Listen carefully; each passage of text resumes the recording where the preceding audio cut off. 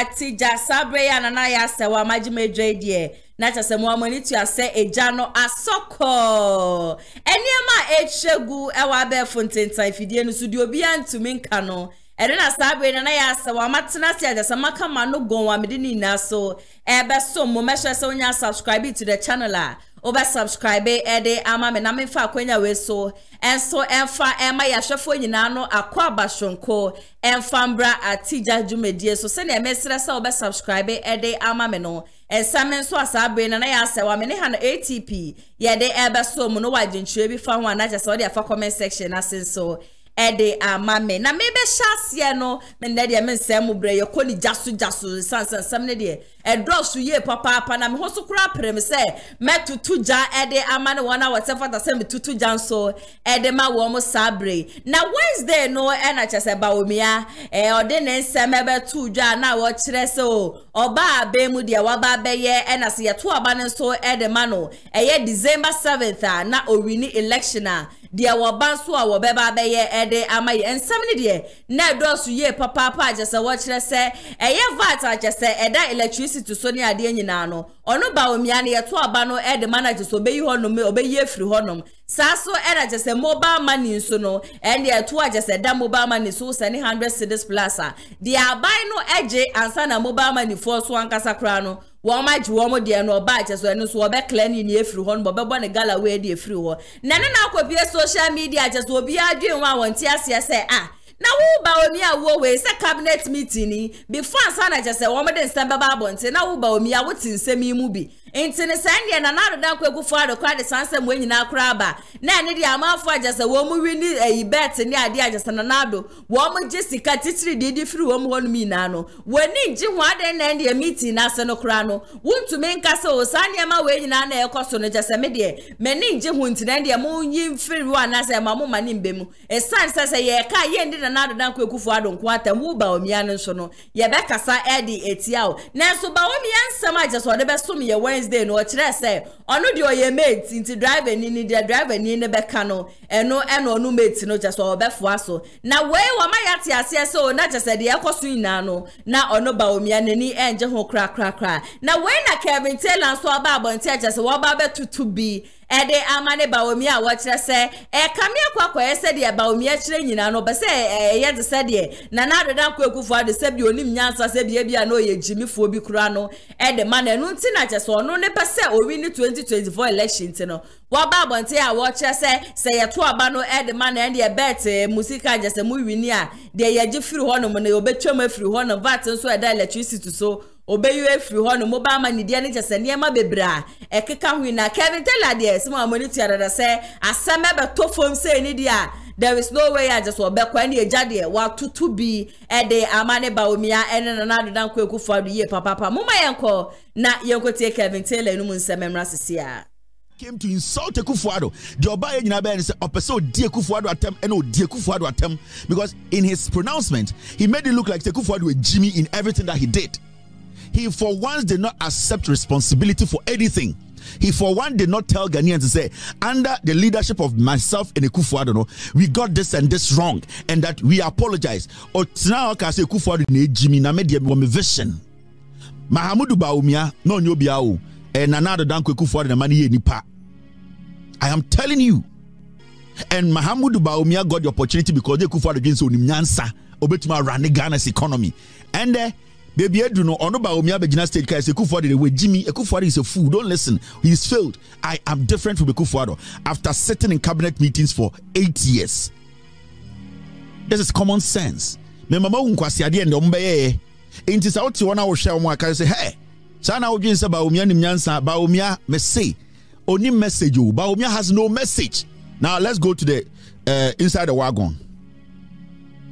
Wagon no me Bobby Beach catch us say Andra me catch us say we be no digital application and then digital infrastructure. And the Bawumia he stayed with only digital infrastructure in application. Bawumia stayed with only digital application. But I also Adentina, he did not spend more time on the digital infrastructure because he knows, say, the infrastructure that is making him speak on the application, he has no knowledge about it. Onim said John Mahama takes full credit for the infrastructure, the laying of the fiber optic cable, for building the NCA air data center, Accra data center, NIA office, because they hold it data without those things you cannot build an app. And I'm talking about an effective app that is running. Bawumia today, the message he came to present digital application. Now, Mr. P, Mr. S, are we good to go? And he was talking about Drew digital infrastructure. He did not say anything quickly. Also, we have done 92% or 93% of the infrastructure. He was not specific. So when he said Sebio, Kesmin FM for Jimmy. Odim say na jan to Jimmy. Odim say won't me TV for no Jimmy. Also, in infrastructure, we have done 93% of fiber optic cable. Where was the budget? Who gave you the money? When did you start? When did you finish? When we say Bimwe Jimmy or Ghana, Enti Ochina MPP communicator Jimmy for Kumasi Radio B, Amanchim Radio B, Eastern Region Radio B, Obabetina Peace FM, Obabetina the Hello FM, or say my wood Bawumia infrastructure also 93% or chain. Or starting at a bang, budget ben or the and hinna a coye, on say a nimansa. John Dramani Mahama, LA fiber optic cable, or battery so bechremo. They are ye lay, omuye, a soye, and now tenant on Emma Mumuye, or Chremo budget, or say 83 million euros. Mahmoud Bawumia say, the 93% a wing. That is the foolish politics that we want to take out of the system. And it is because we are serving you people with the truth. You want to be president of Ghana. You are talking about digitalization. You cannot tell us what your investment in infrastructure when it comes to digitalization. Then why are you talking to us? You are talking about digitalization, and this app can make you do this. This app can make you do this. How much have you invested in the infrastructure?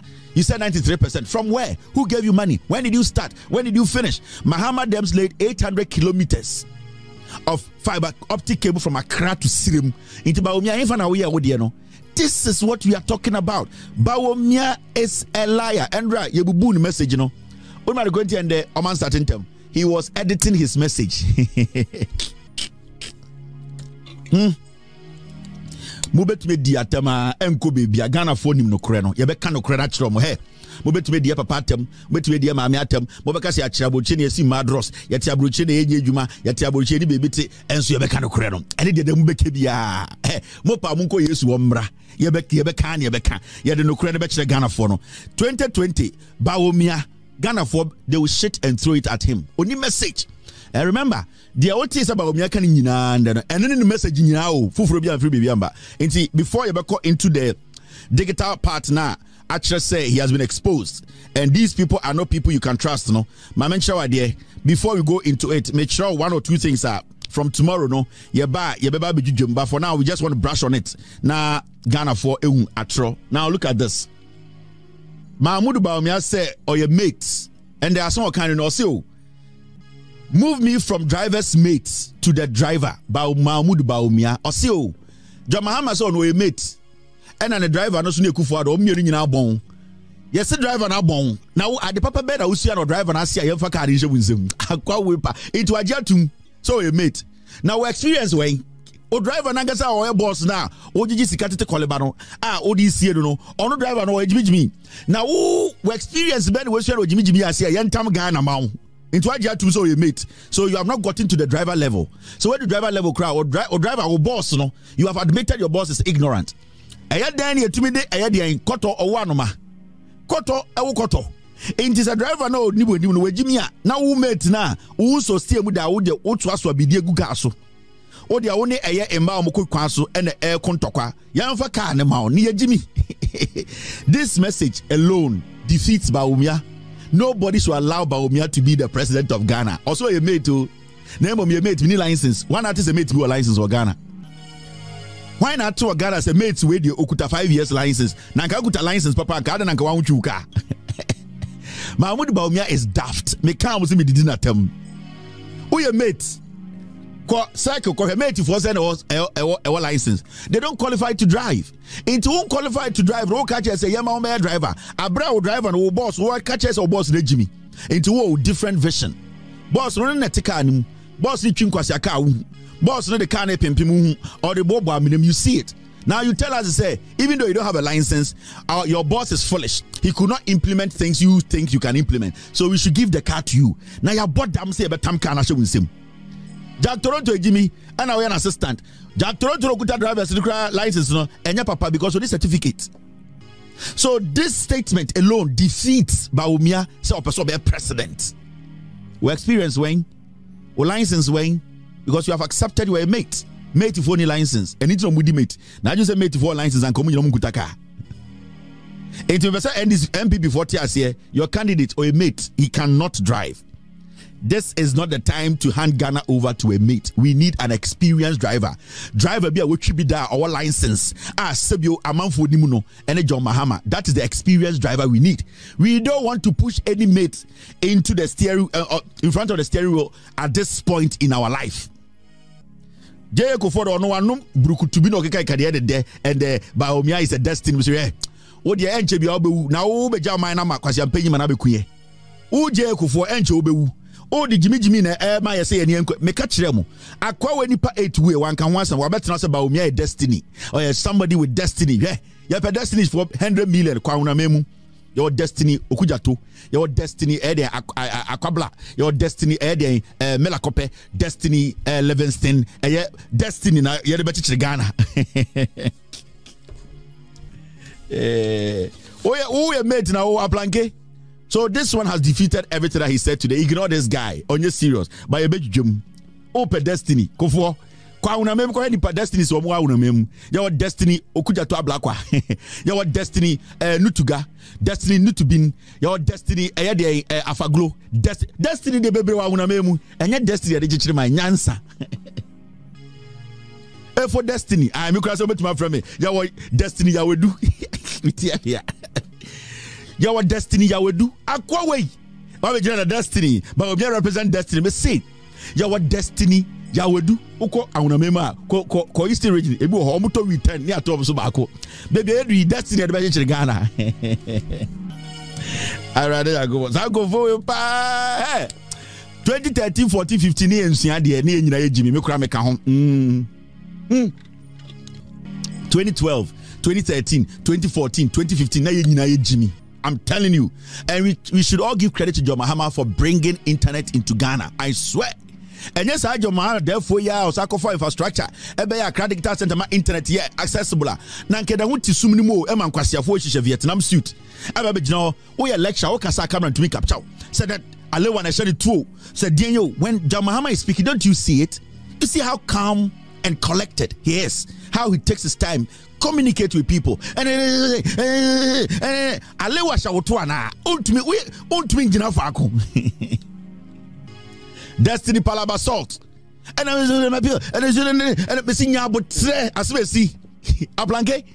maintain your level adole. And you para no mokasa Mike niaba ku gina fako. John Mahama kasa hwe, John Mahama kasa hwe. John Mahama was speaking to the nation hwe. He's just there. We've always sung the first stanza of our national anthem, which asks for God's blessing on our homeland Ghana. And it enjoins us to resist oppressors' rule. Many have not taken the time to observe the second stanza of our national anthem, and the lyrics bear reflection. It says, "Hail to thy name, O Ghana. To thee we make our solemn vow, steadfast to build together a nation strong in unity. With our gifts you of see mind the and level strength of arm, production. Whether night or day, you see the level of production. Government in power. Yeah, event is say. People want to come and hear candidate amako yino. Na ye bonyom, na we bodondon, na we huri. Stage this one in kasa yente. And this is for your production. You have all the state resources at your disposal. Every time you watch the NDC production, you watch the setup, you see the distraction at any production sound here clear. It does not break. Stage this one clean. People are seated. Everybody is matured. Shadi bia no mo ye nende. Na nipa wura Bawumia bakura hu no. Na yire na mama poya I just say a gaslight me and papa joint different gaslight. Na yire mama I say gaslight. Ye hu de ehwe no. And na obia na baby na obia and I'm say na mo nya organize that. The whole program was a mess. And yes, I tear 4 hours na quick come kwasi asam. Ye nyina kura abre ye hu de okeka. And then I'm no concert yamu dasa. Inti all the resource number one. What the other is kwasi ade omo ye ninde. Am the budget ebremo a ebetumi hospital asankrigwa. San kwasi ade we ahwe nende no. Mike nye adwuma, cameraman mbenim bebi ogina shot ni say wide o say tight shot o. I don't know the kind of lenses they were using. Some of the pictures are clear, some are like you use 34, if you are at 70. We don't even know what you people are doing. And is this how you present a candidate in 2024? Nanya mwa 2024 na Bawumia inheritance ende. Yo 2024 Bawumia was speaking about inheritance. Hey, Bawumia ba ode yenko enim.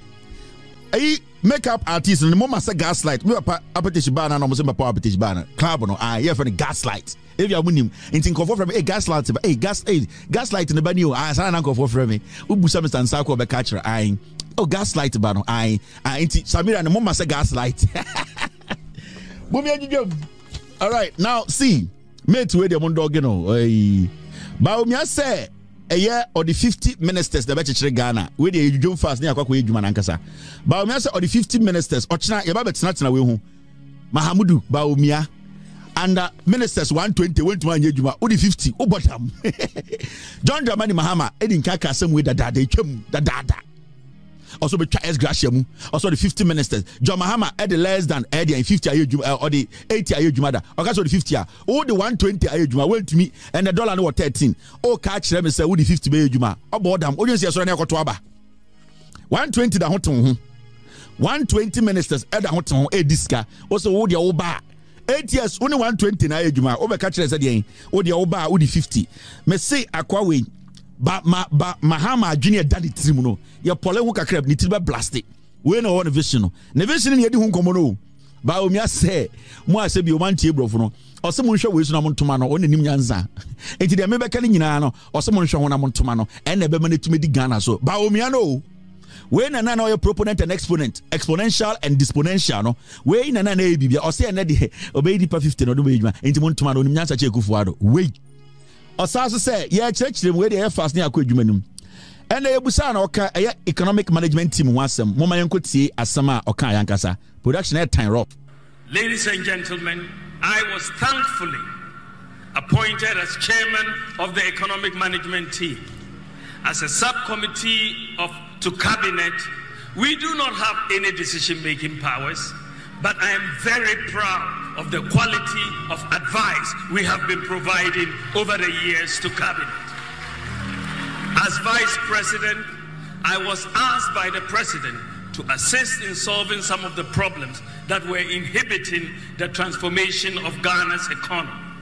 My approach was to help formalize the economy through digitalization as stated in our 2016 manifesto. This is why my office has had oversight responsibility for many of the government's digitalization projects. We can only build a vibrant nation if we have strong systems and institutions that work. Very soon, artificial intelligence will transform the world. How are we preparing Ghana for this new phenomenon? Oh, yeah, video now. I say 1992. I'll say, Maka EMT, economic management team. You jump fast. Near kwa 7 ankasa so. I'll say, oh, economic management team ni there. I'll say, Nana Danko Kufuado, and the two Mr. Omeya chairman of the economic management team. Na the next woman say, na Omeya subcommittee, almost share a cabinet ase. Na the Omeya say, Omu need to me Sebio, Omu be taking decisions. Bawumia na ekachimuno, and the economic management team of Oriata, Mahamedu Bawumia, Alang, Osi economic management, no more kiti. Also, we didn't know to Abamano concept. Or say, no more kitty oko cabinet, more kitwe be siabi, no more crampono, Juma we no can be or say, Omodia no more making decisions, be omodia.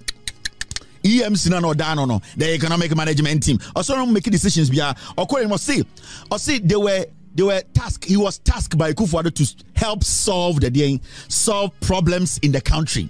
And say as chairman of economic management team no approach was to help finalize the economy or formalize omo edwuma no be say na I was say omo boa no formalize the economy no through digitization. I said Akufo-Addo man edwuma say ondi na omo edwuma say na also omo tu Akufo-Addo na aban ne fo cabinet fo send e be omo betumi formalize the economy no through digitization. Mahmoud Bawumia use the word be, and throughout his speech he used that word. So we see English, now we see grammar. When liars are speaking, when people lie for a long time and they want to get out of that lie, there's a particular word they stick to. Oversight. I was given the oversight. He does not want to accept responsibility.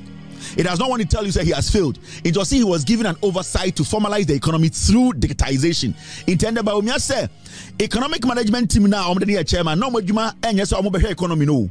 Na nyom badwuma so also mutu finance minister fu na nyom badwuma say also moboa na Ghana sikasem gina o also badwuma say also through digitization no omo hwe Ghana inti ende ba Bawumia ma yate say economic management team na president, vice president, senior minister onu ankasa ka say omo ba say omo be chichire the economy no o say omo badwuma na nya economy no na digitization it wa wutie Mahmoud Bawumia ano asem time na oka the NPP Mr. P, I need that video. It was here yesterday. Time now count the MPP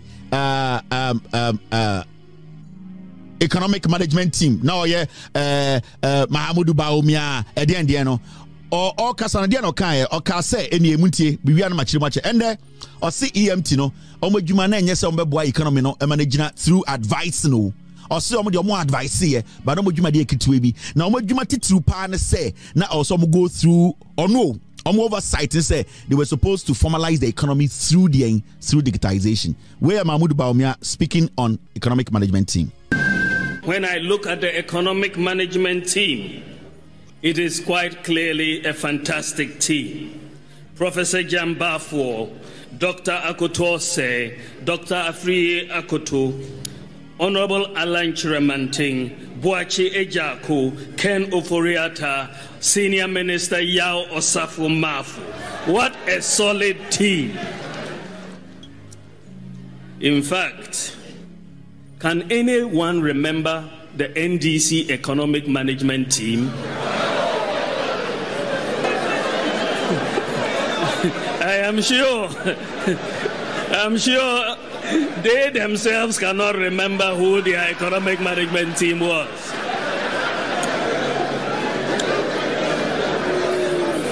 Kukrudu, fellow Kukrudites, we were elected to fix the problems, and I'm glad to report that we are fixing the problems and we are putting in place the policies that will drive the economic transformation of this country.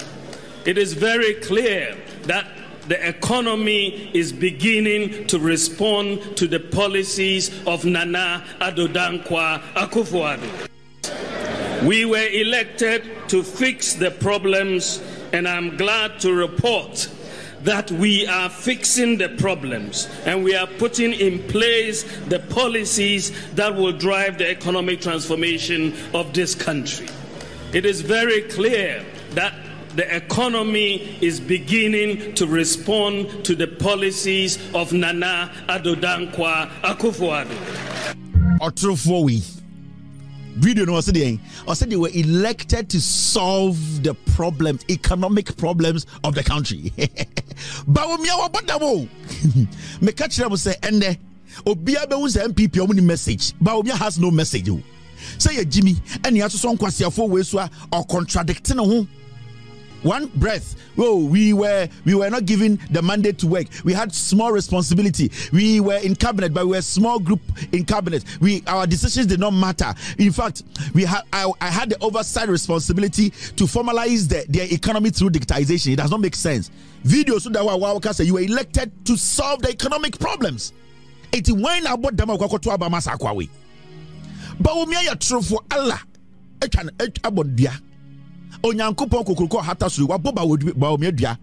Or the preko le besie Bawumia. Bawumia fru daka ye the preko be hye ho.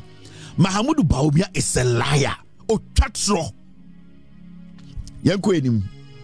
Oh, de bia ka chegana for muntie MPP oma amba for mu MPP ne no omkofo ne ade no omgye se mo agimi still o MPP for gye se mo agimi still o obi angimi yo ono na no asem o o se yi ni so be solve economic problem and o se o da bi ya ka so be formalize economy through digitization or china muntwa part we fan koma no now ma mention wa the way ya light ye yi ahoma no ye wi e-levy by o say I will abolish e-levy, bet tax and emission tax as president. Or see a tumana. Tiabia. Mahmoud Bawumia said, Ye Jimintian tumana near tumana or Kasim Yachre, Ye just near Fantumano, or so by e-levy no Rankasa at the Bayano, or so by abolish it. Yatiha, near him e-levy bia. Meno ne wow to Santasia Udimatem. Wow to Cabria Udimatem, wow to Bakwa Udimatem. Onti e-levy da. Yatiana Bawumia Makofa e-levy by.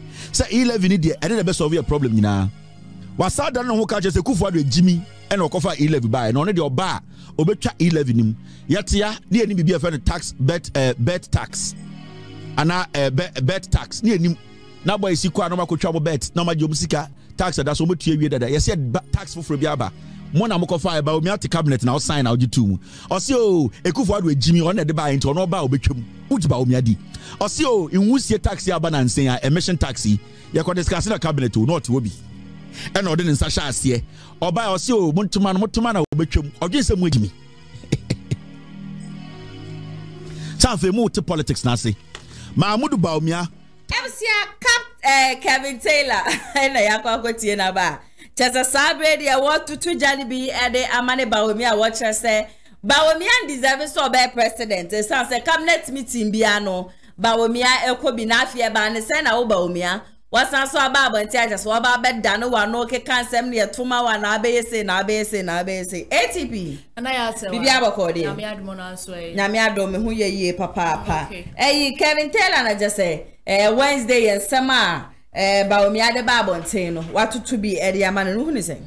Okay, then I answer young name said Kevin Taylor, dear.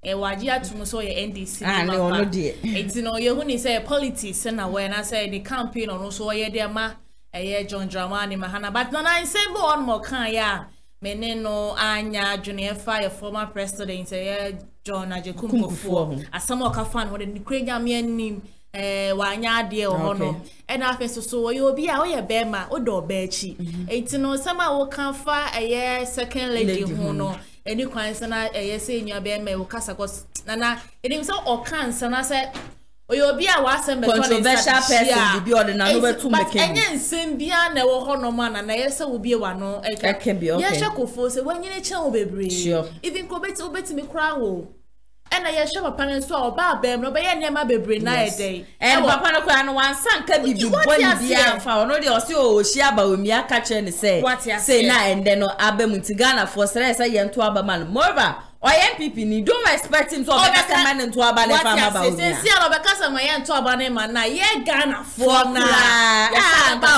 what ya say enti no one ye penin ko ade won ti me ka so obeka kwasa asem bia o ho na say odi even cross one pe Bawumia asem kra na enya ho no mom no obeka say enti ni sam na Kevin Taylor kafa ye former president no de na twaye twaye and after so do obechi wo kasa all shana no ne kasa de bia wo ton ma ho ne ade so oba na bia na ye de wo da na chi no enti no kra won shada nye what ya se wa wo ni wa na usi we Kevin Taylor no no na so ya onfa na ire no onfa second lady me so me nhwa de ebechi su no enti sembo on ma o ya manenka ma yenko Dr.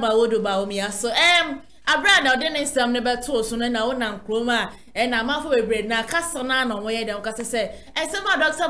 Bawumia ka dia emfa kwam okay if you say and you say or bache say we in an Addo atun chain na say de na cost to my Ghana mu say and that tax I say they better light so tax a hold draw the man na cost no de no ni motion because or your mate it has some driver ni be can be no or no they do by a vice president a year day nana you do by a vice president a year day. Also, who be today? Tibia now who nim say Dachi you can over a guy president of Ghana. And maybe say Becca Captain Smart. Ever can't be say Bawumia Hono. Nanado Dalko for don't shut down for your baby. But yes, share in summer Captain Becca's hard time no. Now yes, share da Bawumia April president.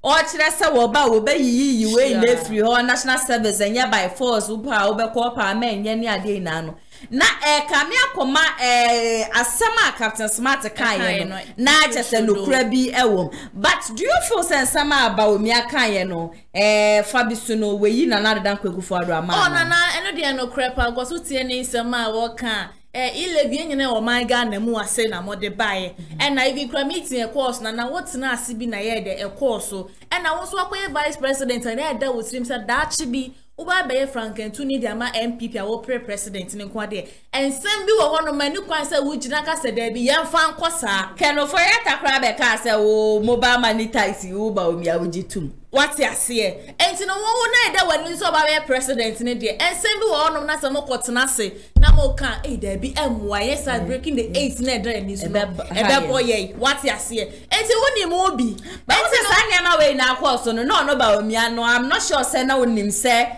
obeba be ye nana oni president nana woni we say no mafia no more de ma Bawumia person de mafia okay John I can say Obi Jack Toronto and that's also what Obinim but mami ni say we say aren't you sure sasa taxes ni ade we na no MPP amanyo ko ni share that the buy said de be ya edu Bawumia time a wo mu be ye free honom na akwa said de Bawumia de owadwe papa de MPP party ni ti yanto aba ne fama no okay nana ya sansemi a wo kan de sesana na da MPP for na adwemo pan de na big mistake pan na ya say wo my no okay what ya say big mistake angasa e se ne ma ya de betuti wo kwa koyi 10 pesos kura na ya beto negative 10 pesos wo koyi say ya obi send uska kura na scared that's no ukwa airports da koyi niema na anu ni hana me di be sure me ni be dia no ti obeso yi ne car oh dey me dey sure monim say we nyina wo na na mu nukwa na wo ama no ko to car ne say what ya say no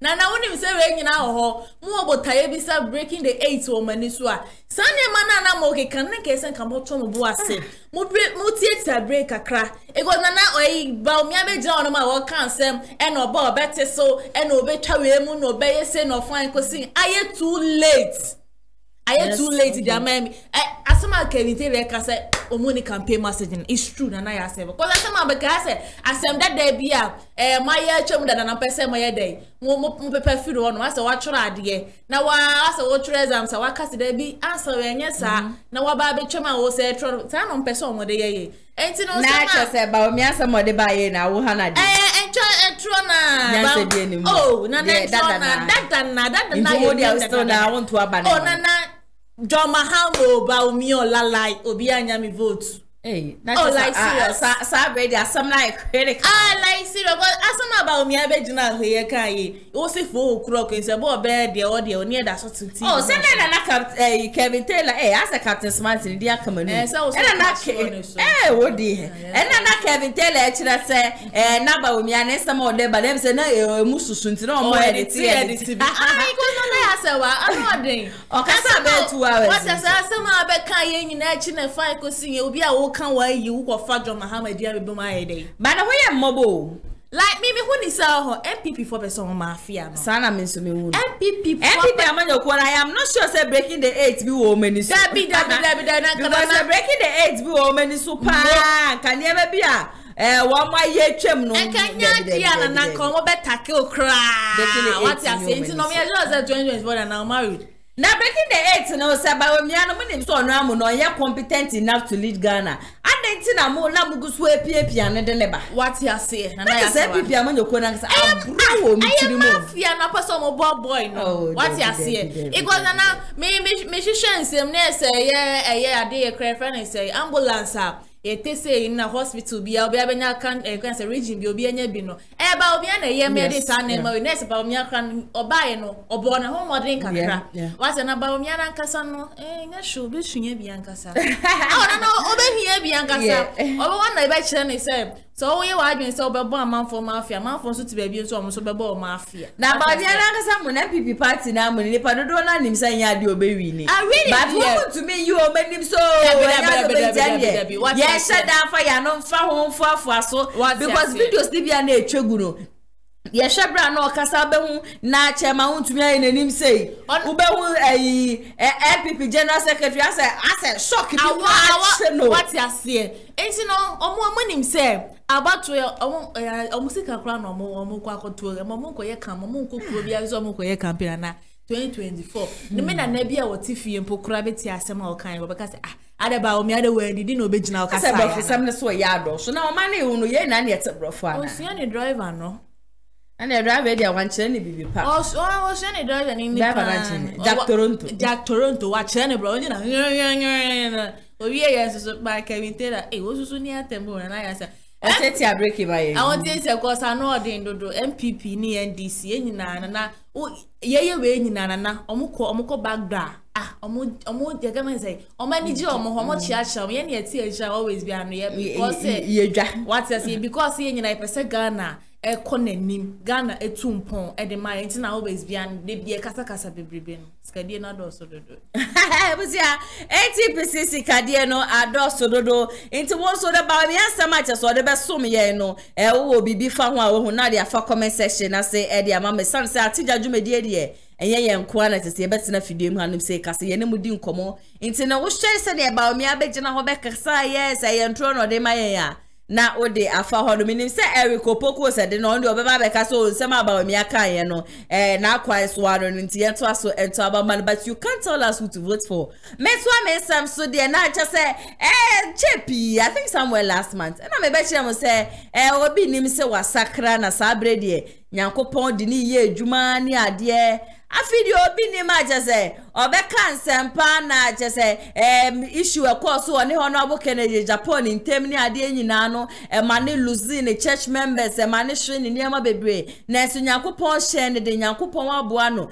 sansema na okeka mbre bi etwam say otumi dane owo otumi ye obofo ni ade koyira kosi obidem ni ade nyina no sansem ni nyina no wagya kan ya de obeka biom na nukura bia eni enu amu ne ntimi de menim so Obinim is a repentant person wa repented wa pagya ne nsa o se Awurade fa me for wan wani nyina no egum so na menye we adwuma na menka won sempa afi menenam social media yisu a me kwasha Obinim na chese neni abiri gidigidi a wototo a yampia de mane ababa we bia ye fa ne SERWAA BONSU a chese oye adwuma e wo RTV nam se na den na ekosu between Obinim ani ababa we na wonim sa ababa we ya ababa we yo bi a chese enanse ya mu no asofo asem bia chese beba bonti bia no ababa we de na asem na no beto asem mu and the attempt de obetutu bia manani ade ntem se Obinim no ne buafu ababa we ya che sansem no ode ahye ni mu ache na finally odi ababa nti a woche sa ababa wa ne kura ne papa wu ya ja so oba ne papa yi kura na ababa wa ne ho bon ababa wa ne ho nya fecha sansem okafa ababa we de na ense emfata kura na wo hwe se ne junior pastors so wa so dem no woman is fa abedi a se wo mo budget so anam se sofo we gumani ma se sofo de ne ye expect sa asem we enfrefru honom na so Obinim aka nsem a eni kwan se wo ka mama yenko na yenkoti Obinim no nsem emra sisia TV a ne ho se be ma no yes e fe se wan SERWAA BONSU na no se eyi me ye so won ho kura wo be ma kura be ma nsole eye na so obai ko twem kura sentin ko yie wo se o papa yie na so obai no twem kura no sentin ko yie wo se be papa yie na so obai obetwam wo mo ho no papa na sentin ko na ne ho sentin kura ko yie na ne ho bon papa ha ne ho tan yo papa Mr. Riafik me will say wo kra wo ko ne nchen se won free hanko Taba no me wona me say ofi ankomo me. On first ma me say wa bonsu ase hwan. Yeah. Me nim say ne ho tan sa. Ena ne nan ya sa nanta bi. On run ho kura wo yo be ma kura ho nsole. Any the film say Chinese ni. Eti owo be ma won life room. Menya sure. Hey, say gan ne ho tan sa. Na honam kan. But what the TV show who ni different o. Camera. Camera. Me who no me papa yi na say gan ne ho tan sa. Na wo fa me ho pa me say eh. Ana ne ho so bon. Kai. Enye. Hey. Enye kura. Kame pa ka kire no. Na be ma won life mu de. Eno ni asem. Ana be ma kro me pena hwe no. Obebre. No ba ro no kra ho nsole kan to be. Na hwe oba ne nanim a obeka me masem. Na Betty ne sere. What is say? Na Betty ne sere pa. Ana be so ro no kwa ho nsole no. Enti na wo keka no. Aso peja dade. Wa be ma. Only who time dodo me mo ni pada bat the whole time dodo ano odin so no kwa no oba wo wi ase kran ka me nwale da debi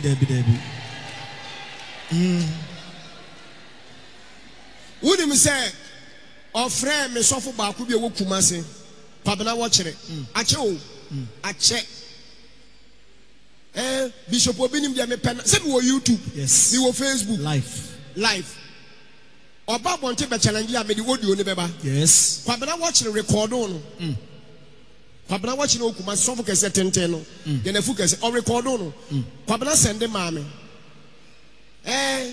Bishop Obinim dia me penasem na me pena like kanzenzem bi na za pu me de we de wo pemasem for day asofo nyina na penasem na de na de e wo me phone so sisia Bana mi hu ne physical da. Mi hu me papa yi na se na say it again woni no what Royal TV no di kwasa sem say no what time sa. Na nantunu.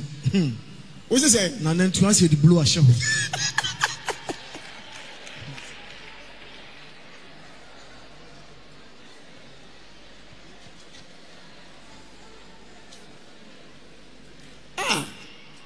Ni pa phone the cancel for apa.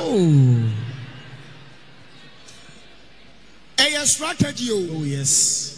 Hwe ma ye adwuma na che. Ampa. Hwe me se ma ye den. Wa ye adwuma na che.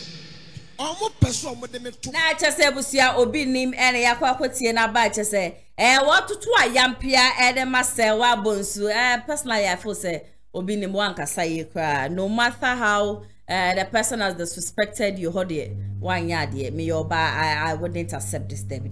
If coming from a pastor, it's a shame. Shame on you. Obinim, it's a very big shame from your side. Obinim pa to me can't say no matter how the person has disrespected you, no matter what the person has said about you. Yes, who are you?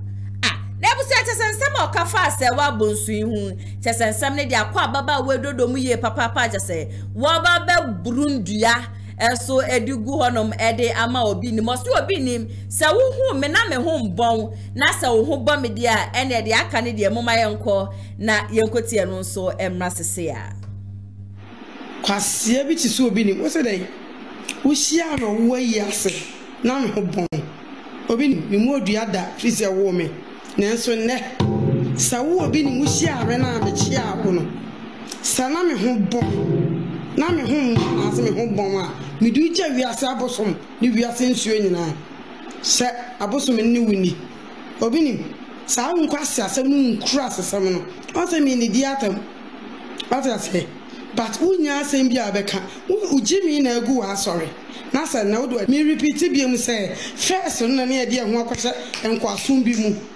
ana ne yedi wan sidia na sabe yentimi nkasa enne Obinim minu bedi ni pepepe woze de adana hu me wo yi aso na me ho bon me repeat Obinim me ka me nsam stia sana me ho mo ana ase me ho bon ma duja nsu ya wo wi ase nyina sa me sona me so me ho bon ana me so me ho mo Usumi de meso me ho. Eje wiase nsuo nyine.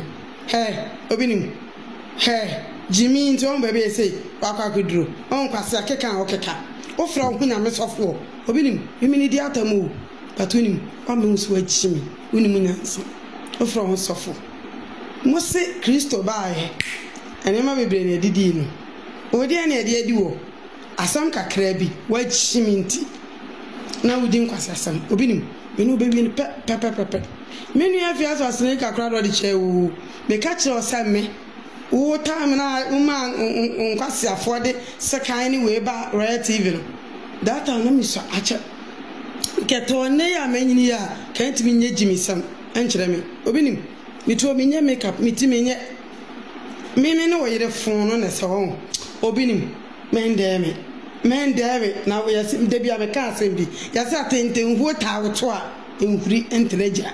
Obinim minim sa odi wajimi obia nim se wala kan se okasa ko akira na utwa ntebe obinim minu be kon pe obinim me se de we kon pe me na abedin be diagro na sa wadi be diagro yo how kon pe afa do be hu ye be ko aja se for jimi ma so eti krai mu we se onyame so for wadi Most Obinim aka granting interview akwatena se hwan TV so echa sabe me sabema na ba to Obinim yi anya bi o mi sa asem ne mi sabema me na mbo me hwana Obinim ada me ba wa yie uhu me o papa wu ye me ba wa yie ni bi uhu me sa wo yire ne mi a ka de be wa ho Obinim wo yire ne mi a kmetufo kam ni nya sa be she otiribu ka wonkura asem a ye na so dem ka be ka wonkwala asem no me passport every mpaboa mu mi tu akosoro mi yewe ni ensa asatente enkura asem no me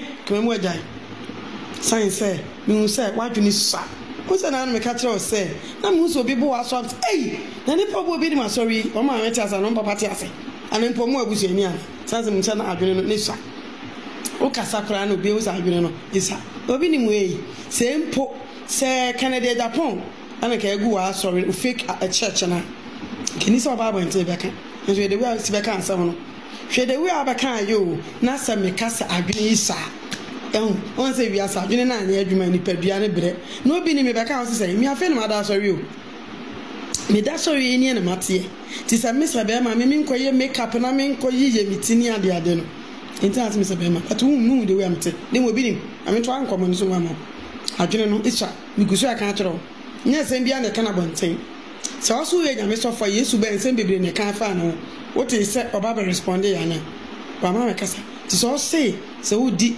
nyankopon achi di a na de me kanya ka de obeta no we na me so for so wo me mi hu sa wadwene ne so no ni sabe adwene mu na na ama se no sabe wo bre ya sorry na gu ya to da say ya busu efe to da se no so for dem be 3 years ago me be kan sembi me se nyankopon ate ase a ohu mu amade bone Bible to bone so nyankopon expose mu onyim so krata me yi so krata be na Obinim aso na obi ma enjo be den odo ani bra ba so me so Obinim am ka so njiro e first was nigga crowd of the chair me di ode ban be was first na e tin kwaso bi ni ade ya no e di ato adaka mu ni e kire de nkan ene de Obinim me de me ho me te me wona ma se to the bar me so de be was Tiana chasa response SERWAA BONSU edema Obinim nso no ene yakwa kwoti about ATP nana ya yemfa from SERWAA BONSU nimbom ensema wo ka edifa Obinim ho no ababawa no on se sisi ano social media ne dia yefo nti obi aka bibia ekoso social media ne su nyina nti Obinim ne nsem ba abonti achase na wo kire honorable King Japan de ode ye no ni jo se obekasa kasa bebia ye kra no mebetena fidiem hanum se die mu dodo na bai eno na wo kire se wo obi obofo wo ho msi obofo Obinim ho yi ase na adwum mu so anema bi wo honum ani kwan se Obinim eka eni ade nti okae no ena chese ejinja Obinim a Obinim so ebeka sebi media mi honi se yensem hunu esan se 1 author so ena wogina 2 uye sofo na 3 na sorry man so ani age na chese wo mu bonsem e dia ma wo mu sofo se wo mu sofo etumi edi obi atem. This doesn't make sense. Oh, okay, nana ya. Me unsa wani Obinim. Ena omesanyache. It be a long time. And that time I never the who your videos you so on ending in vibe on the ade. It's even and summer any part of Sanina Casano, you only say and centroni, but assemble or no fat a suffer for one and anaya ye can. Ye who hawa ye besi my day afa akano. What's the most papa no wa bona to one or pay just one word pen every lady no honor no baba be replying it back. It's in a summer shani check. What did I make patch and I say? And as somehow again, so babon, say back kind of fast suffer for one and suffer. Yakupa or friend, now when you're not bonkumun in any fact. Sure. And yes, I'll say, and I make and me tie a year, or boy, I can't say. Obinim mechi and I say me tie lady, but ensemble and I see who say, as some no cran I can. Me, yeah, we are friend Yakupa for Obinim, nothing in a bonkumun in any fact. Or do all you goodness so I walk on the mountains, say, for a year and Ninyankume, Jumano, Nana me name more shape. And this I may can answer ma, me who how Miss my day, Miss my canafa. It's on no better nas no kick us and send me, Yana. Me only say all those a while, as someone should and canoe. Bibisa, but and I'm so fool. I shall upon the moon to a man a babon since where he can, but Obinim my summer kind Yana. Me only said. Nyansenim na obi a yakopon afra wa wo ye yakopon wadwuma wo be preach wa sore mama o masesen from obon no na na tie sema wo ti the salvation message asasa na die Obinim na ojina no ma wo ye adan kwa na wo nya message se de ojina na ma ona na nentu ayire what's magazo ayire anentu ayire like ensemble on my ye man ankasa na wo ayire Ufo ba. Remember me na minim say entity ya bonio. What did I say? Me who weda me use fama wo. O yire nim na no bi na bo ba na nim. And as some lady ne kan marry o say enyo no na bo no nyankopon na bo no. Na so nyankopon na bo wa wo be ye wo be de na ye. Nyankopon na bo ye why na wo de bo nsam na. Nyankopon na bo bia ba ye wo ba ne se ne obesi fa carry wo sel. What you say? Oba besi aba wa bo be bia be konkwa na ne ma ho kra wa bo. Nana. Oh. Obi beka say ntimi jeje se na Nyankopon pe. Se anya no pe na yin na yeti. Nyankopon se o ntwa de tin ha ntwa de ti anu nya pempem ne kakra bi. Bye. Obinim kasa wakasa ye na ya sewa. Entwa ye. Na asole na ma asole ma so mo ye ma na se bi mu bo ebio mo ye ma na mo to no. Enti sanka ye wu enanka wu gina ho no na se wo na wako ho akoba asem na wo so fudu atem ebe ye ode even kwa na ye asole papa nko na ye di pada sani kwa no so bi twi woni ma e woni pani ma ya na ofili sei ya na ofili sei na obi ti ne ba bi na wo twi na mo asole mo ye ma e ma mo so ma wo ma ni bia mo ma so ye nyini ba na mo ye kana ye never also na so bi se ono wo sa asema na ono ana so kan like Obinim oba abonten be kan ye na fa na nyini mi nya se na mera ho e ma me kwa ga se Obinim na esi ade wa fa nyame and there was shiri nyina so Yakopon be she na name ya we suba we na Yakopon de be she na name na ya se wa say suba we kwa de na Yakopon na abufo ba ye hu ha wa e be simi ya control your ho na o ye do yiri be gina ho no ma e me ho ofesere no na fa ko sin hi na se me tie yi but for so be nim je wo o she ye o na ya se wa o she ho ye ti no en se do ho no na mo so mo ka abufo no ba oni ni na enya me fa na yire me frofro of course oni ni mienu na enya na yire ti ne ba mi na yire no be ka wo na so oba no no ambo de yire di what ya see Obinim ne na de be di na tem no e kire say ono kra na no ofesi na wo ofesi like Obinim ni kra nya me redie wankasa ye SHAME she so for me ejina property so preaching Nyankopon yes send free e body mu and Nyankopon bo obi a woni onwo da akwa bu nkotodwe wo hono akwa na wo se tu oba ho ablekwa wo do oba ni bi achi me wara so ya ka ne otanenim ka me nkoda like most churches don't respect their author nana said ya water swedi obi atem said ya wo kwase wa for Nyankopon a wo twe camera si wanim ko share wo danche mu a wo ye no the same thing na nke na altanim na ya se wa altanim Addo so the yenka se wa sofo a wudi nanya free nyame na alter nimu kwa gina e say even there was some no na suppose some na also no kra no obefa ne say Yankopon asa atro ne din dia ka bone a wedi dia wo kobo something like Obinim ni kra nyame anim me news na wo say ba be kan sa say me visit time ma wo be kan ye no odi akoda no pese odi Obinim no esa so epeja bi na masa pese odi peja say na obe ya odi be ma odi Obinim ni kra nyame anim Obinim what disappointing try me be am kwa sorry King's Life Doxa Church where na say down kwa we onye one of the most respectable men of God I have ever seen see me na make us say na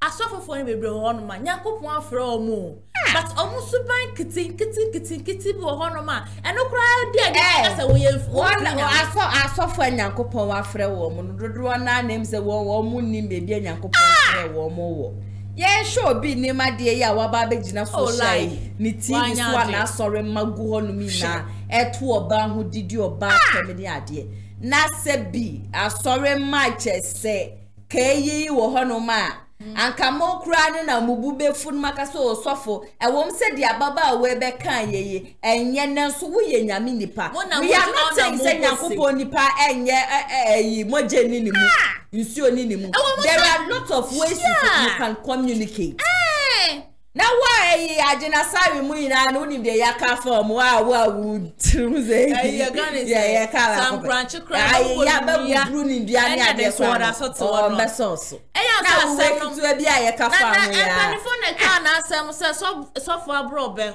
wo nti na wo aba nti aba na mo so ya mo cassette ya so for mo so mo hwe ni ye like they are also human beings you can't provoke them. You can't provoke them. Member provoke you. I can say they are Nyankopon ni painting no. Nyankopon crab by you. So you can't send through. I must say Nyankopon ye ne Nyankopon Obinim so ye Obinim. Do not come and provoke anybody no ba no be react here. Mama ya ba be ka so no ye sofo nti o kasa o ye sofo ndi nsuo ni mu maje ni mu ana. Na want to say jabo na kokoko so na obi no obi na ma bojia na why ja Obinim dia ma abosom like ohobon na ohomo wa ehwe say na so be dia ka cho bi say na ohobon o re dia na the perfume ne scent na wote ye we dey no dia ogina chiri no na me penani ma hwe nipa ban anana na wo keka ka sansem no na ye nto aso ai MCA 80% ye nto aso dia na chese me dimu ewremu ewo me next story na me next story no hu Ekia GMB ene efia Schwarzenegger chese mente me ho ase bia chese epeja wo ni mukura wasankofu mienu ntem no medwen ho a mente ase yenim se efia Schwarzenegger de eba na obi asem onde na no betu mbetotu ja ede amani nipa no but se ball no efia Schwarzenegger na sempa na beka bia ya de odo ho bechew but day in day out bia no ye woni se efia Schwarzenegger eba social media no so na chese waba bedidi amanfo atem na ebia wo wonim kwan a chese efia Schwarzenegger ni Queer Ghana's most beautiful mente me ho ase epeja wo musu ina no eba no me ba be widi nsem a chese ekoso ewo honom ede ama Queer mo akon a chese dodo na afra na Queer Ghana's most beautiful so so call Ghana's most beautiful no ne ye na ye nim say Dr. Kweku Oten o ware no na me se mente me ho ase ba ku mienu bi na course wo mu ntem na chese ma wo mu mienu no wo mu separate ye na wo mu separate ye na allegedly news a chese ati se wo social media no so ina ne se Queer Ghana's most beautiful chese na makra wa wu omo no nya papa ne de na wo fa papa na chi ni ade no na ma papa no ebe hu ya chese ma ni ntem ete ye na okọ ni Instagram page na o target Ghana Police Service. And I say, some rich men in this country are using some policemen in the police service to intimidate and humiliate poor people in the country. The core mandate of the Ghana police is to apprehend and prosecute offenders, maintaining of law and order, protection of life and property. I haven't come across any clause in the constitution or article that says a person can be kept behind bars overnight for owing someone. I am pleading with the IGP to please educate some policemen who are being used to debt collectors to leave that in the hands of the judiciary if the person did not acquire the debt through fraudulent means. Owing someone is a civil case, not a criminal case. The poor should have a voice in the country. I hardly bring my issues on social media, but this time, Addo Company Limited. And I just saw the ... Bebre etwaso na chesem sa Addo Company Limited no so obi de ka na chese nipa na chese wato ade so wato ade a wontua ye anase ndie wakwa akogi sike bi a won fan call back na enumu no na wosre Ghana Police Service say kamia kwakoye say policemen wo mududo na na enim wo madwuma se wo bi di obi ka na se bibia wo Ghana Police Service anase wo policeman no enye wadwuma seje se obekọ na obekọ akọ dan di pano na obekọ akọ chi ni pano ede na akọ to behind bars ni ade na enye wadwuma nti ade wo sere IGP say IGP emra na se ni policemen ni bi wo hono ma onfa wo mo fantiti ye pem no ncheche wo mo ani so se wo mo bi wo hono ma ase adwuma e wo se wo mo ye no se adwuma no wo mo nim na chese otage eye Addo Company Limited na pe ene fia Schwarzenegger say Addo Company Limited ye papa kweku ote why employ me as my spokesperson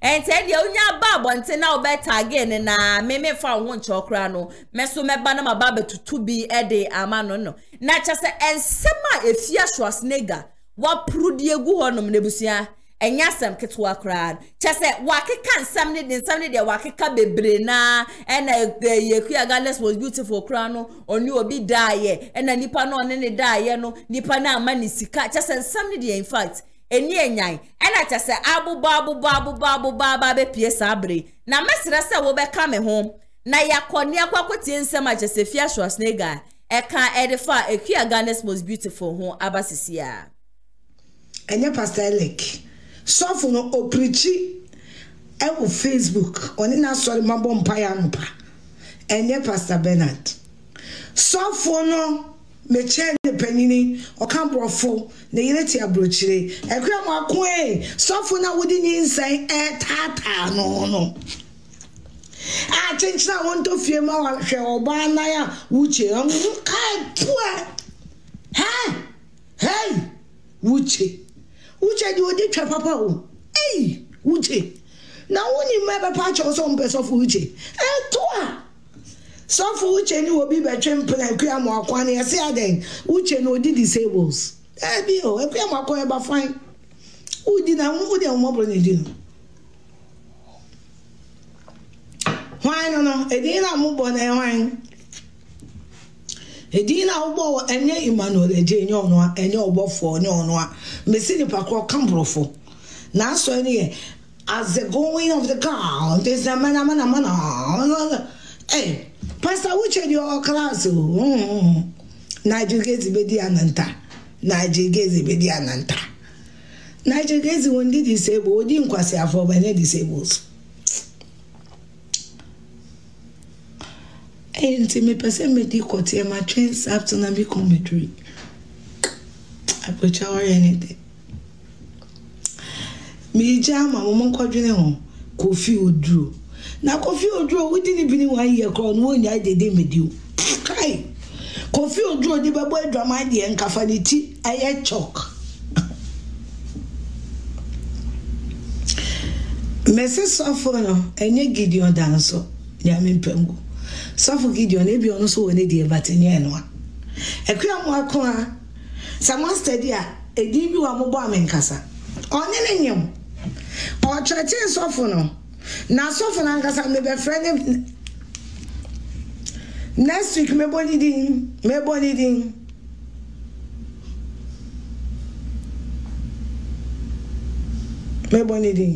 ona mo posi angel cola say one stool no but why you golden stool now they organize it 3 song organizing perform mama ye kodi wo no golden stool awards now with the 3 song Emma Islam executive clubs e kodi wo ne perform no o yesa kwakwete investments ahụ mebo ni di minyamoy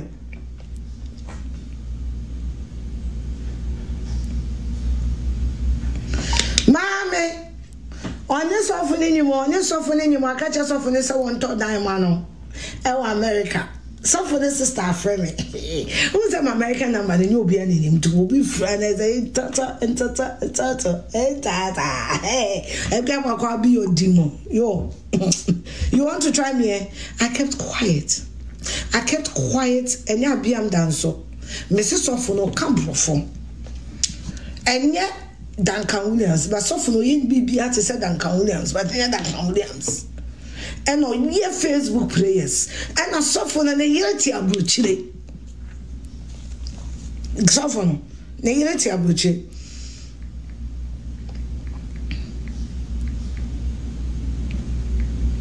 Also, Sofono into down America, mano.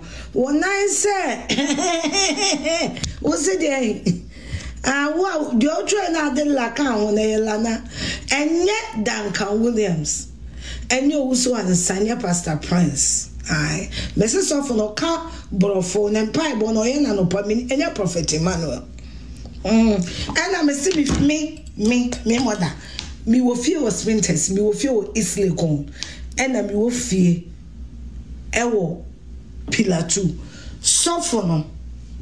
Baby me and say I'm a boy. I hope I couldn't answer this. Now, sorry, see me property back also. Me need a property. My sorry, and yet alpha hour. Me need a property in the bank. Aye, I said so and see was printers. So we all know. Aye, me say me was sorry. I said me was sorry. Say me will fear our sprinters. Me will fear our Instagram. Now me will fear our dome. I said no and see our sprinters. And one person maker. Now on this off on anymore. One is off on any or chatting off on busa and off on busa. Minko Tofiena, Minko Rentiana. So for we are woo. I saw in the beguno. Or software, Yamini pay. Me don't yami. So what? No high dino. So what Tofieno? Na girl ni movie ba America dia enye me catch girl no on kananuntum enti your audios your tapes your one in the conversations your confrontation yaminipa when you were asking people whether she's still sleeping with Kwakuti or not periodically we more come at Kwakuti dinner. Yes, I know that. Yes, just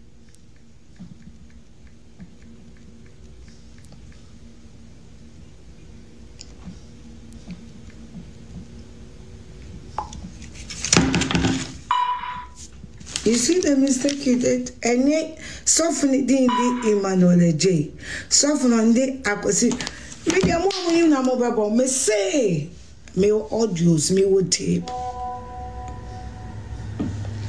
Me audios me would tapes.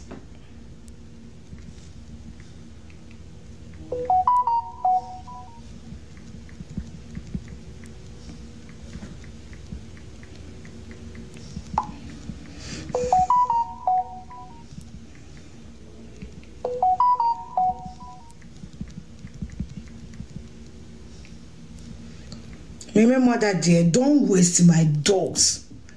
Me what I'm on? I'm a housewife. As you can see, my husband, me a housewife. Or think quite explaining saying.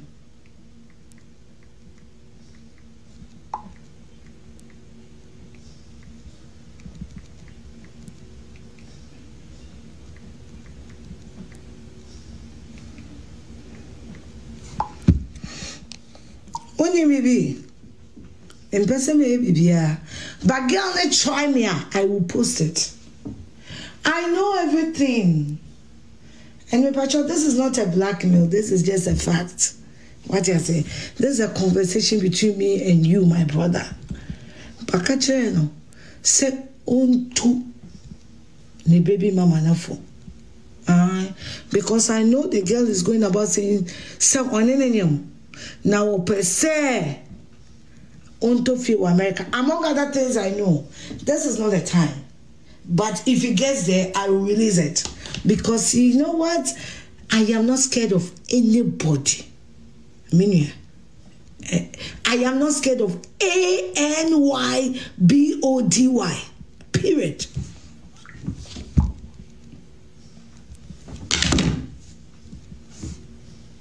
Very Kai, Reverend Obi, Eyemo Pasofo, Obeyesa. Kai, me. Oh, me say, Ekwamwakwa is threatening a pastor with pregnancy. Since you people don't want peace. Golden stool winners, no more for cars, a match. Almost for my cars, or my blog is for cars, maybe I know for the girls. No, the one wash shower, may sing Paconi, I'm wanting come. And your Brian, I'm wanting, and your Samson, I'm wanting, and then your Daniel, I'm wanting. Cut them the slack. They are not that wicked.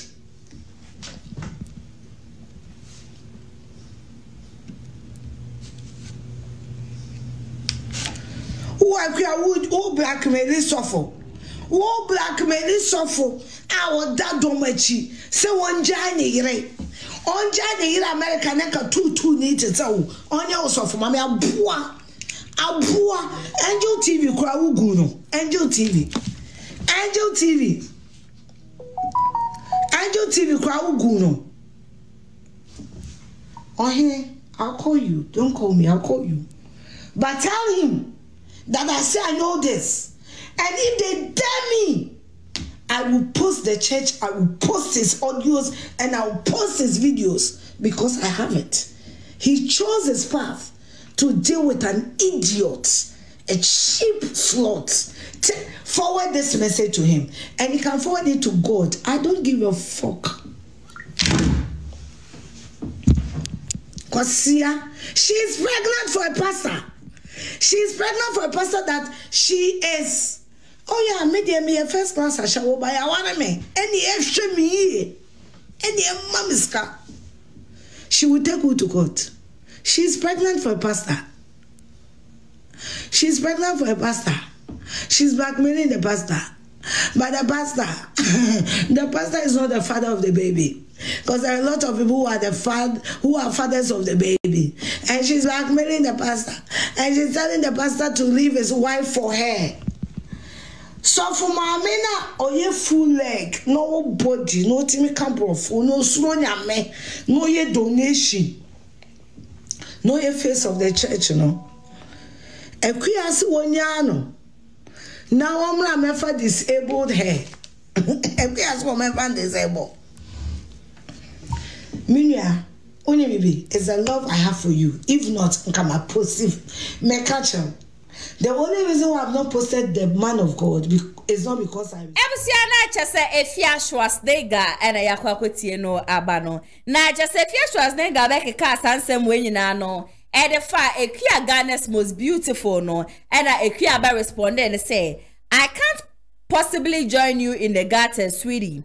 I am plush and your greatest nightmare. Na just I watch. Let's say, oh, and ya just be stupid down low one fan the home back from cram fair and by a fear Schwarzenegger level cross at the other day. On ye de biara dana or no fear Schwarzenegger there. Say Jagata ya just say short and tie a gumi crano and no moon the fear Schwarzenegger no one day. Or ya plush just say or ya classic no one fair just so no one near there. And if fear Schwarzenegger so no and the greatest nightmare part just say fear Schwarzenegger a queer Ghana's most beautiful din crana on to me and ATP. Nanaya.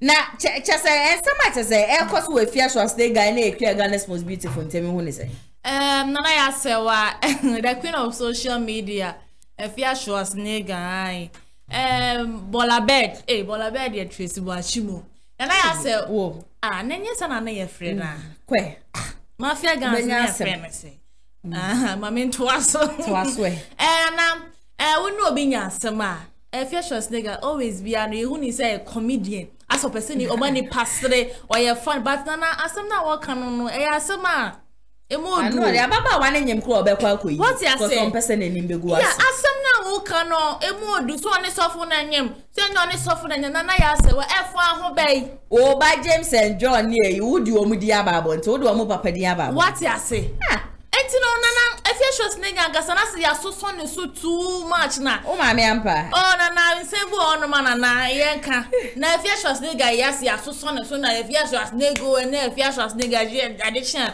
she that is life awoye asamo ensama wo keka nana ma respect ye akua GMB pa asam no reply no the buy no oyama hu say yes get nani ati ankasa oya santimi mapa say efia Schwarzenegger ni kan ka che say asante kra no firi abie and your better to be demanding nana what ya see enti ne kwa ehia no asante manta mu abie efia Schwarzenegger ye too much dodo na efia Schwarzenegger adeshi efia Schwarzenegger adai and now ocho na ade ko to Instagram page obo efia Schwarzenegger din dabi wa ma wudi Addo go company limited no eye wona abie ye enyo na abie ta say ni spoke oye papa na yi ni so ni spoke she na video bi e wo honom kra no o se papa no kra na employee ni say on bra no mbe yi akua Ghana's most beautiful no on be yi na dimfan free aduma na ya say wa onim de wo keka oh like serious so efia Schwarzenegger enim de wo keka asa sempia beto so social media ye nyama the queen of social media on the social media ne dia no bet na so no nka drop ensam ya wo kena na ya se wani hwa he ni mfa ko emfa ko we asam ya wo kan fa ko em sasai no always be an na make say me pe efia Schwarzenegger asem ni kura nyame anim me te ne voice kura na the way o simit but na o keka ko too much asiya ye na efia Schwarzenegger na efia Schwarzenegger na o ye no de na oni chance ni na fan ko se he ensem bebre na but ensem bia o keka ko ni na aye too much se me ne sofo nyama efan ho bai enyame na nyama efan ho bai we ya wo kan se na wo ne ba wo na fan ba bia wo fiesi obi be wa kuhwehwe mu ahu se na esofuwe wo ba be gu sofre ni ma ase so hwehwe asembe no na ne nsori me egu fie asori dem onyina be ka se ta me sofo ne akua GMB na nyim like nana adai efia Schwarzenegger ankasa no asemo obi remember social media na so ase na efia Schwarzenegger but ma kwa ma won kana asemo be woni ayi ablante ya ma Linda cry issue cry hwe woni ablante ya turum ayi tornado asemi ese o ma ye kana asem so bia and efia Schwarzenegger ya de kura enye kura na Ghana for ye kakra no aba kala onko ani ni so ye efia Schwarzenegger adai aye too much aye to my respect lady ni papa na my respect na kasa what she say that low and then be in the garden because enya fe no so ba che camera sin ani aye say no ehun hia no emfata no oye kwara na atena ho ofeso atene nyansa so nti de oye na ene kwan so ano no de bia me appreciate Tracy Buachi yeah so worry ever since the lady no worry no ebe de nkwa so be hu so o mingle with efia Schwarzenegger te say work kaka oh de bia efia Schwarzenegger wo bia wa ma je de say awari sanipa ai ka Tracy ampa wo efia Schwarzenegger wo ye new na wo se wa awari na e so she de wo ye 2 months akrakito we kra na wo na da bia wo hye ne so na Tracy Buachi ye say o ware ko mu se da bi o de ne ho baba e beta ho na ware ebegu akwale kwa wo nyansa epokra sene wo enti no de lawyer ye kan say chama want to me ade ne ko pie mu o ko ze na ye ka se abandon wo social media no na sa adwuma o anya adwuma enu ntia na che so man na ye wo ni dia me so wo ska o ti komra o wo ni ska na che so man na chechire o see a band efia Schwarzenegger free ye social media and it's true so na de ye na kokko te kra na anya adwuma na ona o na ha be ka se ye man ni na too much ya so efia Schwarzenegger so and also le anu atwe kam na si na nim and na we na ye say and na sumasi aye say so man na adwuma nim eti o man adwuma nim de da ba ne no na ATP nana ya Addo no make us recite the national anthem mame pledge na pledge emre pledge mame me che wa is that catch us nya dia make but who here photocopy Adwo aye dey Adwo do me ko benya ogusu aye MP ekra ware di from next year Konedie onye MP biom na chese menenam social media use one na menukobo video bia chese I was afodo mujiri se bibi aboko de one say ya pledge you know ya wo bibia ye can say through the blood and toil of our forefathers I was afo say forefathers na wo hono mo on tiase Ose mothers so Ghana na ye can say our motherland. It's our say through the blood and toil of our fathers and mothers. Na muyi mothers ni nana. Osa we na ware na tin afana. What yes. Every year obi be ka say ye can sam edi ahye adwas afonka bibia na je say ya yemia ye na ye can sam de sha de konsa mo de moma yenko na yenko tie nsem o kan ye no emra sisia. Mr. Speaker, the national pledge, it talks about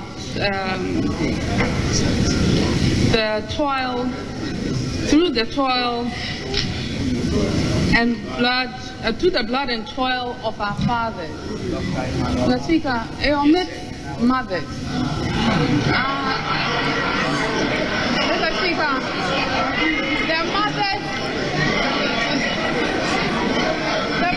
also toiled for this country, and I don't, Mr. Speaker, I think that it is gender insensitive. This country, when we are even making reference to the country, we call it our motherland. But when it comes to the pledge, and we're referring to the toil, and we're referring to the fight, the struggles, we omit that of our mothers. Mr. Speaker, I want to draw your attention to it, and we have to look at it again as a country, so that we become more gender sensitive when it comes to our national pledge. I thank you, Mr. Speaker. Mr. Speaker, the national pledge, it talks about the toil. Na chese busia samne na yakwa kwoti abantie nyese bia me na me kan sam no e de ahye adwo asafo enum ATP nana ya sewa adwo asafo say through the blood and toil of our fathers no yes son no san say ye maame nom no so ba beye bia ma ye so ye wo man ni mu nti yenye no through the blood and toil of our fathers and mothers not just a man no ya ba be kan wo e ma wo ma eye ai ma wo ma eye pa na dey say ka mama so be kan say dey o mo ye na mother and fatherland mana ye na motherland e ma wo mo eye na so ye maame adwo asafo wa ewe na ware na na ya se wa no afanitiri mo say efie na wo kwa kwatena no oda ho be say sorry ko parliament en so sa na ware oh asem what ya say etiri me woni say bibi ha no la na we at intini say me be obese sanana say that na make catch us sisi ano yes say parliament house sisi abufan so no me call parliament house o me ye roko ye bodi a waji present madam absent say wo mo ba be ni na ye wie so na ye hye say we ye MP wo man mu bia dia the national pledge de e wo say utumika enti ano no na che say wo mo first meeting a wo mo call ye no che say wo mo gbo hu a wo che say oh through the blood and toil of our fathers there yes so man so ye wom nti e mu ye bibi mfanfan we just a national pledge nti na adwo asafo obeye MPs uri emfa se fitisi to sha se call nursery primary JHS SHS university ni ade nyina no na wonim da afi no wahu ye kan ye no the pledge no fathers na wo ho what ya se on sa afi na ye kan ye no e na afi na wa ye dey wahu but me ma adwas afo we na na ebum na de maye we na na o mshembra maye enti na na okopie mu one honom na ontimi nya hwe fa ma enti na oni mura ni enti no e na osole ye no kwatena brichi na TikTok akese e na wo we no sabe ka kire se eye friend say abranti e friend say Abreya Bonyumi, Kaimie. I Amrado. Or say Amrado, no, Mamrado, you may hate it. What's here? Ain't you know, I just have one as a madam. Kope baby tina wati. Nenya fe na ye na na mode ade aba na ye kwatina saka se wunti no ye kwatina se santro no for na wo are you okay masa go sit down menya show me say we na ware na we are not the final verses so okay dem dey chat for am I sorry edumadi so am ni kan kwa adwasafo say adwasafo wa go and sit down Neja sa on sem ke kana kwa parliament order the papa be ko eye honom no na kwa adome kwa abrenya kwa ma kwa nyina tete apansam ko show mo market utimi nya hwe fa ho nti na ye tu wade so no nti na adwasafo wa ware ukọ parliament kwa ka wonu to don't talk me kasa biem enya sa ade masa ukọ ntena fie sa 4 years wo be sundare de nyina be se be wa adwasafo no aka wa no ma biem adere o ma biem and Kevin tell us na ya seba Bema we penny wanyina unimra ewo Ghana ha si ya want Ghana ha wakwati no bi man so awoso wo boboda no na ya se wa make us Kevin la so kasa on sho ne kasa ye na penifo bu on mani kwan so man na no we etia wo mo cause the president the former president kasete na ne kwenya me ni ayeme ya paaye wo papa kro betimedi na tem say o ma no betimedi na tem say no ba be the former president wo timi bo ma Ghana do the next level ayemo NDC for ba betiti ne ma pansa nti e be sere ne paaye and MPP o NDC na that day na me ka say enya dia afi ye beto abade ama wo nti no wo ti wo radio station na so wo ti studio wa wo ka say na e kan say John Dramani Mahama na wa ba be mo denti ento dia no betima ya ama ye do ye ma ya ne say drum so ne ne ma bibiri no enti na ono kwa no nya de beto abama no enti no o kasa o so na no ne kasa ira na ene no paidie my FNC ene ye sabat enti no say sabat kwa de ye ntantu ja ye kono boko ye kwa ye fentem ne ja ya kwa ene kra be say ko be ko sabat enti pi mera was pass no penso no wa ba be ka me ho achese nsema me saka ye nyina no yato ato adwe na achese ye tufuri atotu ja ne bi nso kaka Monsu amoje bre ehwe dwumedie monsu Nyankopon ehwam ye papa matumi de madwenkyere ne nso afa comment section na senso ede ama wani dwumedie ho na opese obeso yase na number ne 0550623377 and ase 0557036109 sa so na wani jinsam twedwuma ho nkwa de asabre make fu Kumasi online media school ede ama suku pon wa chesa chechefo no wo do ene abotre baby a wo bia no de hia ne so obeba be fa funds for just 100 Ghana cedis na ye de wo afa entity ya pemu numbers ne 0550623377 and ase 0557036109 for any enquiries bia no de hia ne se wo be friend numbers no courses aye so de eno a na echegu no me pa chop ye chi akwan ya mesisu biom ye waskwa ye ne ti amas na edi insure name ntino baby a wo bia no friend numbers ne mu bia nso na suku mpenfo beje bre na chese wo me no atwetwe enkomo me pa chon sorry programs ahodo so achese ebe koso afi we mu na no mo a mo be ye wedding mo a mo be ye birthday ni engagement ni wedding ni de keka hu nyina no Kumasi online TV ye be ya poma to hono ma chese sabre no ye fa manfo a chese mo be se ye ba ne ye be twa mo program no edema chese ye de ye camera kra de ye nka ye camera ni efe ye papa na ye lighting system kra de ye nko honom kra ti no uhia ye ne se ye be twa ne stream live on Facebook and YouTube and famawa de uhia ne se obe fra ye e was 0550623377 o fra ye beje bre na ye no atwetwe nkomo when it comes to Kumasi online TV distance is never a barrier. Ukopie mo MC ahonom de na chesa brante pama no ene kwadwo sapon pictures ni videos e twegu ye nyina no womo sano ejuma no saso ena hana 80 pinso ebe ka me homa me various discussions na so ebe somo saso na me de na so show so ede ma executive producer Mr. Daniel Yebo Nyankopon Asian ye papa Dennis so ebo mechidom tse na me so amesra mo no obetime no wagenchere so afa comment section na so obetime scrolli akwase hono videos de dos ye papa se hu de ekoso wo man ni mu ina de a Kumasi online TV yenkwa energy so benya sanstem we nyina so edi efree ye ho me so ametena dwam edi djubedi so be so mwedi amete so ane na ya se wo mehwe se weekend di eminim se ede ya mo bagimani ba mo gimani so na mo ye very careful na mo take very good care of yourself se de be ya adwuwa da Monday ye sanso betena fidiem hanum se ya menem so ebe sanso edi ehia makramo please take care bye bye.